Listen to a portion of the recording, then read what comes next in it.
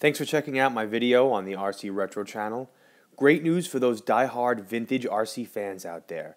KYOSHO is set to continue its legendary vintage series by re-releasing their Turbo Optima racing buggy.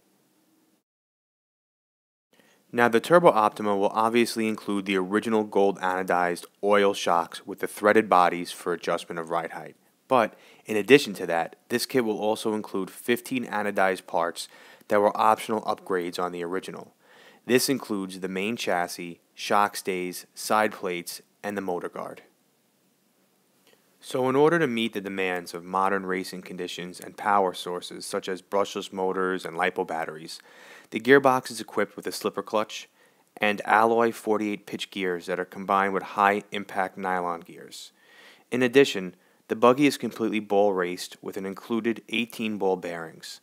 Finally, the battery stays are compatible with various modern batteries and are secured with hook and loop fasteners for easy removal. Now, I'm not sure if the original Turbo Optima came with stabilizers, but this re-release will have them equipped on the front and the rear to help reduce chassis roll through the corners. While following the style of the original kit, this re-release will include modern block pattern tires that are slightly larger than that of the original. So how much will this cost? Well, the KYOSHO America website has it listed at $359, which if you think about it isn't so bad considering the re-release prices of, let's say, the Tamiya Avante and the Egress are just as much if not more.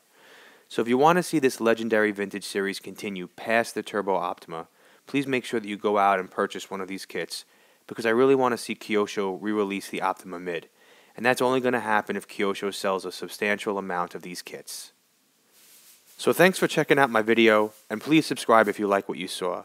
And with that, I leave you with some vintage footage of the Turbo Optima in action.